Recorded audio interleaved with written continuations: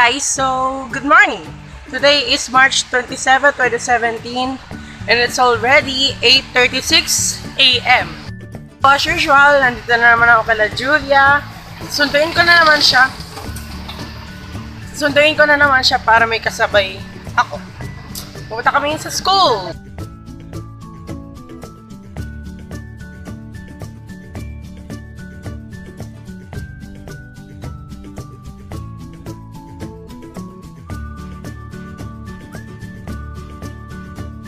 Update. So, pupunta na kami ngayon sa gym kasi nga magpa-practice kami na para doon sa Achievers Day.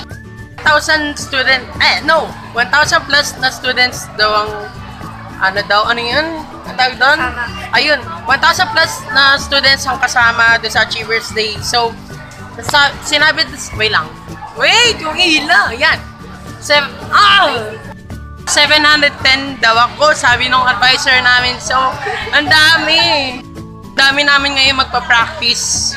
So, ba't ang dilim? Tingnan na lang natin kung hindi kami mapapagod or what? Ang dilim! Ito na, papasok na kami.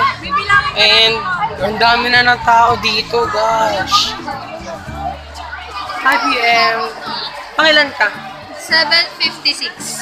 See? Di ba ang dami? 756 daw. Oh my gosh. Ang daming tao.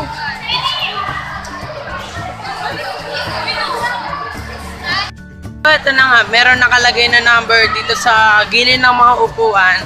At hahanapin ko na kung pang ilan. Yung, kung saan ako nakaupo. Ayan, 841, 801, 721. Hanapin ko na yung akin. Wala naman number na nakalagay. 820. Nga pa, isang straight line pala. Guys, nahanap ko na yung kung saan ako. Hi! Welcome to the vlog. Ang problema lang guys, wala kaming nakahandang upuan ngayon. See? Di ba wala?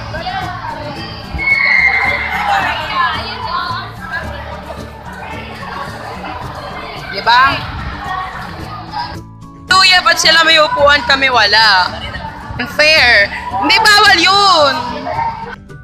Yeah, so eto na nga, bibili kami ng tubig. Ay, magkapagalo Julia. Bibili kami ngayon ng tubig kasi sobrang dami ng tao doon sa loob ng gym. Julia, wag ka magmadali.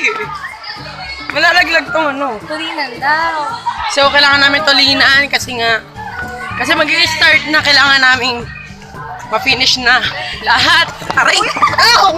Natalisod pa ako! So, ayun na nga, buong katangahan ko. Natalisod ako dahil kay Julia, pinagmamadali kasi ko. Namadali kami. Nakakahingal. Kita niyo ba ako?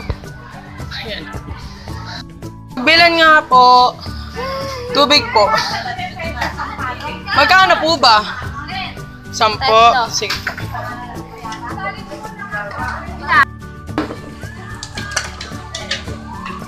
Wow. 1,000 plus pala yung mga tatanggap ng doon sa Achievers. May award, tatanggap ng award. Grabe, 2,000.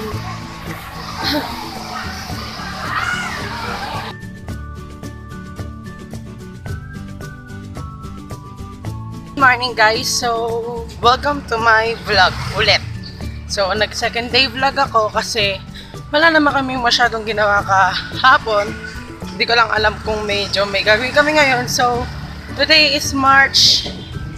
Anong March ba? Wait. 28. March 28, 2017. Tuesday. So, ganap ngayon. Susundin ko si Yana. Friend ko. Susundin ko si Yana. Then, magsasabay kami pupunta sa school. Kung nakikita nyo, ang init. Nasisilaw na ako. Di ko makita kung nakikita nyo ba ako or what. No charge, sala akong dalang payong eh. So, tis.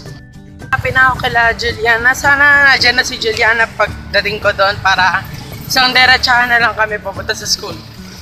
Hingal na ako. guys, sabi sa inyo, sakto lang ang pagdating ko eh. Ito na siya. Hi, Ana. Hello.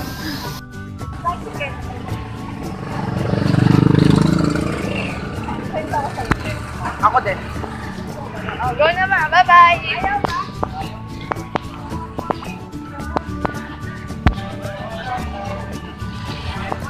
Aray. So, nandito na kami sa school and ala pa masyadong katao-tao. Hindi ko alam. Ha? Ay, oo. Ewan ko. Oo. Nalala ko, nandito na kami sa building A. Kung saan nandito kami. Dito kami Hi, ma'am! Good morning! Hi, ma'am. So, wait lang. Nandito na. So, guys, nandito na kami ni Yana sa room and haging na naman kaming mabangga. Lagi na lang. Nakakadalawang beses sa kami, ah. Ayoko na. 1, 2, 3, 4, 5. 6 pa lang kami nandito and syempre Hi! Magpa-practice. Ha? Magpa-practice kami para sa recognition namin dito na ngayon.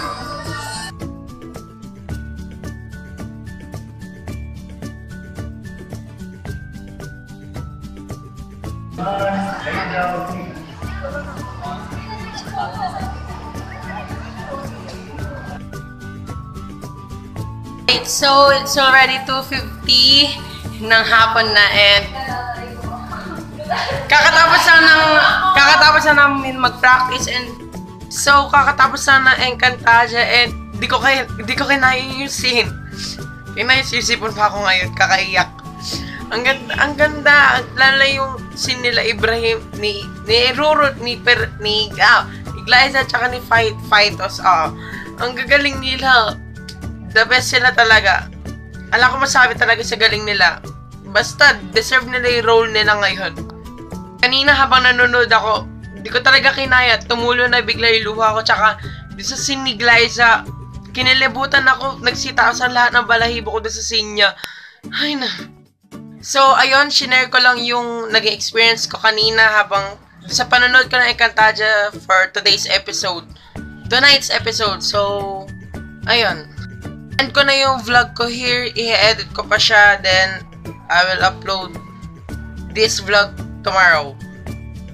So, thank you guys for watching this vlog. And see you guys on my next vlog, which will be coming tomorrow. Yes. Bye-bye! Bye-bye! Wait. Nag-ready pala ako ng bimpo kanina. Ay, basang-basa ngayon yung bimpo na ginamit ko. Punong-punutan ng luha. So, yun lang. Bye-bye na. Bye-bye!